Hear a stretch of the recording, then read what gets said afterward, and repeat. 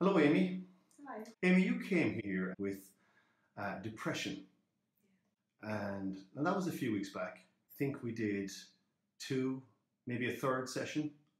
How do you feel now, having come to those sessions? How do you feel? Now I feel great. Total different change of life. Do you think depression still plays a role in your life? No, it was just a label. But there was something, wasn't there? There was. Yeah, there was something that made you feel uncomfortable. There was something that had to be addressed. Yeah, but once I addressed that and felt it. And where did you get the label depression from? Doctor. Doctor. Okay. How did it, without getting into any details, but just broadly speaking, how did that affect you before you came here? How did it affect your life? Hugely.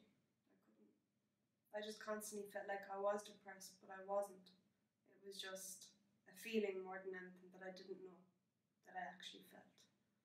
So things would happen, you'd encounter things, and you'd kind of feel, let's say, just use the word bad. Yeah.